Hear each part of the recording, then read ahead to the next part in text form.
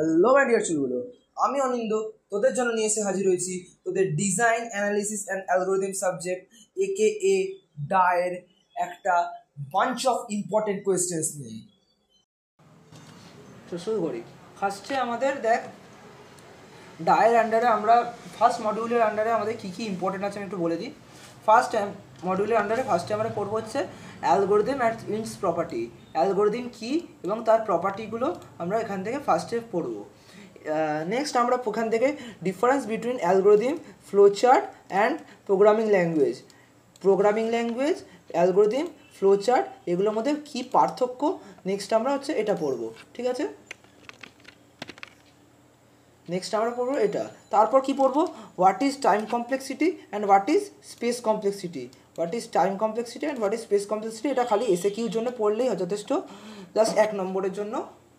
এরপর হচ্ছে আমাদের দুটো ইম্পর্টেন্ট কোয়েশ্চেন, এটা হচ্ছে what is আসিমটোটিক notation and big O notation, omega notation, big omega and big theta notation with graphical analysis.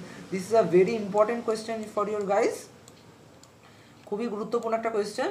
আমাদের কিন্তু ছবিটা আঁকতে হবে, ছবি এঁকে আমরা একটা ছবি আমরা এঁকেছিলাম, সেই প্রত্যেকটা এরকম সে ছবিটা থাকতো, এরকম একটা ছবি থাকতো, সেই ছবিটা এঁকে আমাকে এক্সপ্লেন করতে হবে এবং এটা কিন্তু পরীক্ষার জন্য খুব গুরুত্বপূর্ণ।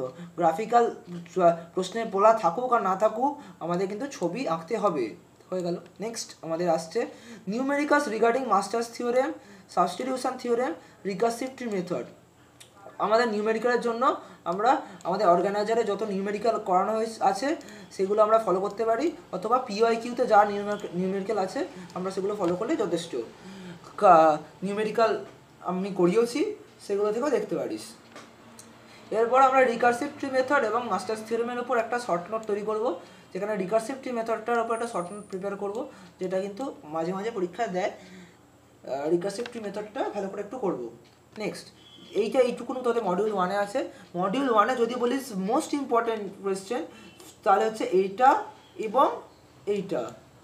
এখানে কিন্তু অঙ্ক কিন্তু পরীক্ষায় দেওয়ার চান্স 90%, এই দুটো কিন্তু আমাদের পরীক্ষায় আসার চান্স খুব বেশি, এটা তুলনামূলক একটু কম।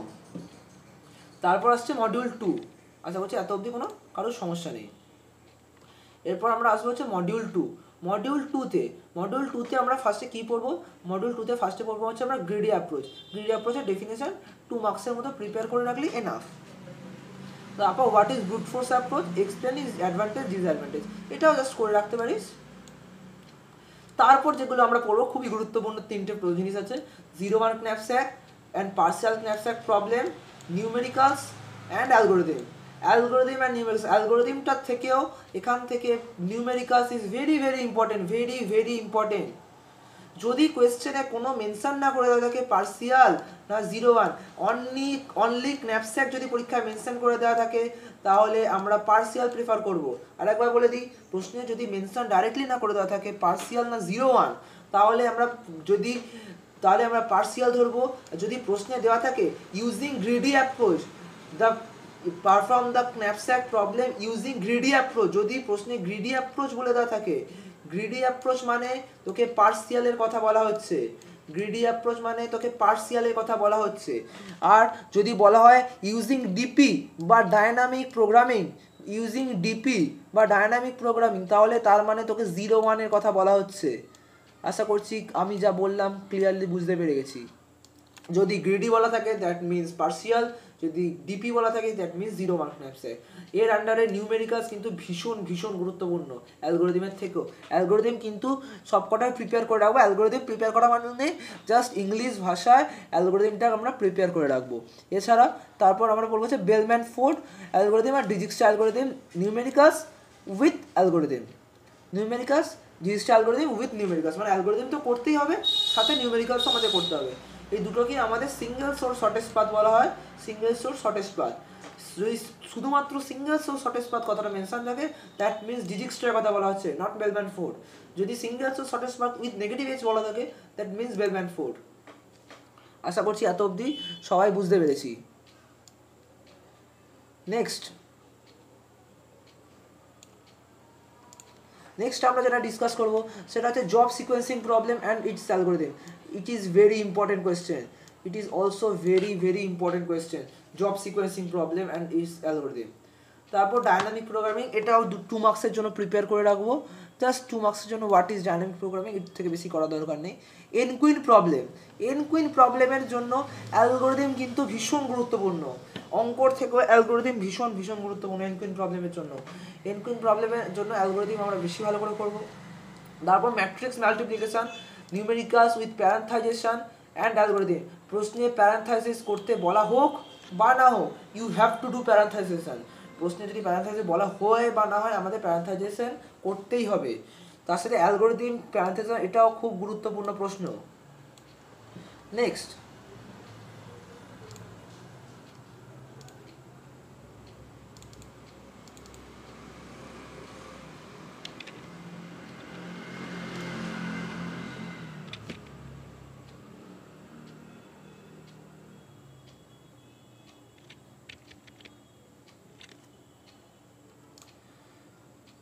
নেক্সট আমরা ডিসকাস করবো হচ্ছে TSP, travelling salesman problem. Travelling salesman প্রবলেমের আন্ডারে খালি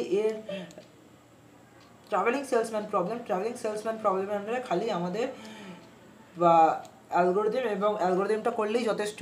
এর আন্ডারে কিছু জাস্ট একটা অ্যালগোরিদম এক্সাম্পল সহযোগে আমাদের রেডি করলে যথেষ্ট, জাস্ট অ্যালগোরিদম করলেই হবে। But travelling salesman is not so much important, just করে রাখলেই হবে আমাদের অ্যালগোরিদম সহযোগে। এছাড়াও তারপর আছে March shot, quick shot, heap shot. Explain with an example with the time complexity analysis, that is very very important question. Basically যদি এটা কিন্তু প্রশ্ন, বহুত গুরুত্বপূর্ণ প্রশ্ন, যে March shot, quick shot, heap shot example দিয়ে এক্সপ্লেন করতে হবে। অ্যালগোরিদমও করব, তার জন্য আমরা কি লিখবো, ফার্স্টে আমরা অ্যালগোরিদমটাকে লিখবো। যদি অ্যালগোরিদম লিখতে বলে অ্যালগোরিদম লিখবো, দিয়ে একটা যে কোনো আমাদের মন মতো এক্সাম্পল চুজ করবো, তো এক্সাম্পলটাকে এক্সপ্লেন করব জাস্ট ইংলিশ ভাষায়। কি করছি না করছি খালি ইংলিশ ভাষায় এক্সপ্লেন করব মার্চ শট, কুইক শট আর হিপ শটের। তারপর আসছি bubble shot, selection shot, linear search, binary search, এগুলো জাস্ট করে রাখতে পারি। তারপর হচ্ছে ফাইন্ড ম্যাক্সিভ অ্যান্ড মিনিভ। ম্যাক্সিভ মিনিভ থেকে কিন্তু অঙ্ক দেয়, ম্যাক্সিভ মিনিভ ফাইন্ড করতে দেয়, তার মধ্যে ম্যাক্সিভটা হচ্ছে বেশি গুরুত্বপূর্ণ। তারপর আমাদের দুটো ডিফারেন্স করে রাখবো, যার মধ্যে গুরুত্বপূর্ণ হচ্ছে ব্যাক ট্র্যাকিং আর ব্রাঞ্চ বাউন্ডের মধ্যে পার্থক্যটা বেশি গুরুত্বপূর্ণ, আর ডিভাইড কনকর অ্যালগোরিদমের সাথে ডায়নামিক প্রোগ্রামিংয়ের পার্থক্যটা বেশি গুরুত্বপূর্ণ। আশা করছি এত অবধি কোনো সমস্যা নেই। After that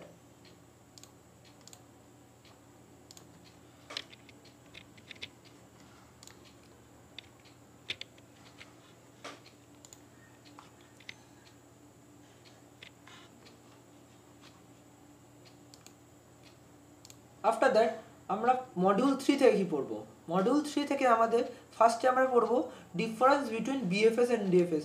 that is also very very important question. কি বললাম, বিএফএস আর ডিএফএস এর মধ্যে পার্থক্য উইথ নিউমেরিক্যালস। আমরা এখানে একটা জিনিস অ্যাড করে নেবো, সেটা হচ্ছে উইথ নিউমেরিক্যালস। এই কোয়েশ্চেন এটা তোরা পেয়ে যাবি, কোনো চিন্তা নেই। এখানে আমরা শুধু একটা জিনিস অ্যাড করে নেবো, উইথ নিউমেরিক্যালস বলতে আমরা যে অঙ্ক করেছি বিএফএস ডিএফএসে, সেই অঙ্কর সাথে পার্থক্যটা করতে হবে। উইথ নিউমেরিক্যালস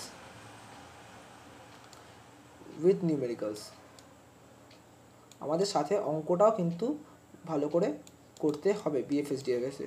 তারপর ফ্লয়েড ওয়ার্সেল অ্যালগোরিদমে জাস্ট অ্যালগোরিদমটা বেশি গুরুত্বপূর্ণ নিউমেরিক্যালসের থেকেও।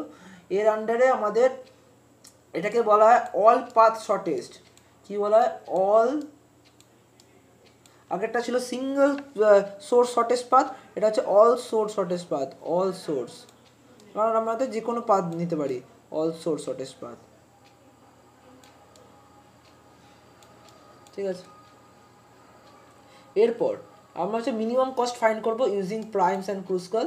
This is also a very very important question, VVI question. Primes and ক্রুসকাল use করে এমএসটি ফাইন্ড করতে হবে উইথ অ্যালগোরিদম অ্যানালাইসিস। অ্যালগোরিদমও কিন্তু আমাদের তার সাথে করতে হবে। তার সাথে আমরা নেক্সট কোয়েশ্চেন আমরা দেখতে পারি ম্যাক্সিমাম ফ্লো নেটওয়ার্ক, যেটা আমাদের ফোর্স ফুকারসন অ্যালগোরিদম। আফটার দ্যাট আমরা শর্ট নোটস প্রিপেয়ার করবো, ডাইরেক্ট আনডাইরেক্টেড গ্রাফ, এইটা জাস্ট করতে পারি ইন ডিগ্রি আউট ডিগ্রি। এছাড়া এমএসটি শর্ট নোট ভালো করে প্রিপেয়ার করবো, আর নেটওয়ার্ক ফ্লো ডায়াগ্রামে শর্ট নোট জাস্ট করে রাখবো। এছাড়া আমাদের এরপর আসছি আমরা মডিউল 4।